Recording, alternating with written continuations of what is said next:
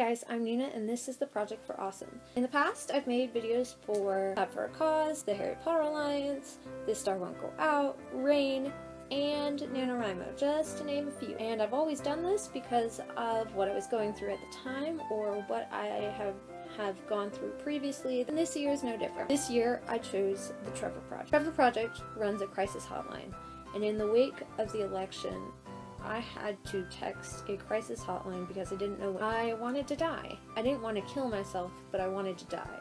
And I had to realize that those two things are connected, but one's a slightly more outsider looking in. It felt like I was on the outside of the glass rather than the inside. That's an incredibly hard place to be. The thing about my story is that it's not unique in the wake of the election.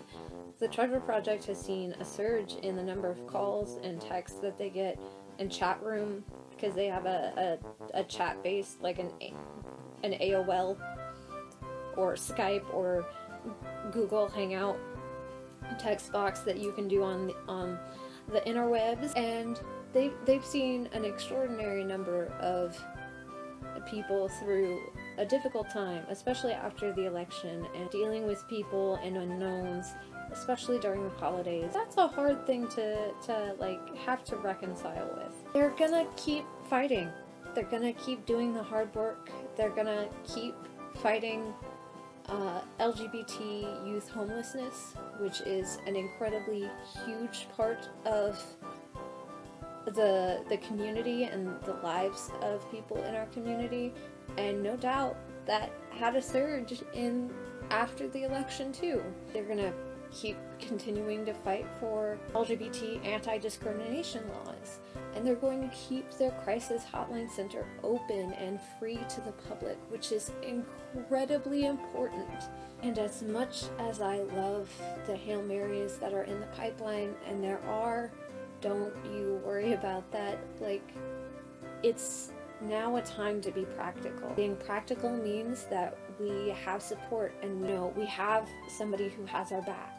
Emmys and aces and buy pans, we all need to fight for each other.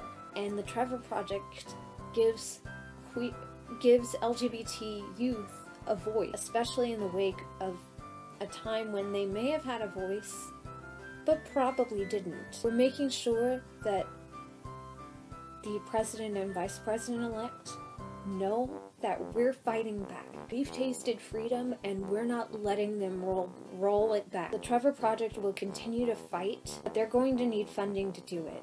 And while this is a Project for Awesome video about the Trevor Project and crisis hotlines, I would be remiss if I didn't encourage you to also donate or upvote Planned Parenthood, the ACLU, Lambda, and the NAACP, which are all going to need critical funding in the time of a Trump presidency.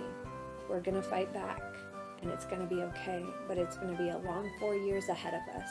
They got elected and became our problem, but they also got elected and we became their problem. So let us tell them exactly what our problems are and get something done in the next 4 years. Fight hard, don't normalize, and love yourself. And I hope you're here with us in 4 years when we can make a great change to this great nation. I hope you're around in 2 years. They don't get to tell us that this is gonna be the new normal. Only you get to decide the new normal. And my normal is Christmas trees and protest. I love you guys. I hope you're having a good Project for Awesome, and I hope you have a good year. But know that there's always going to be someone there if you don't. Till I see you next time. Bye, guys.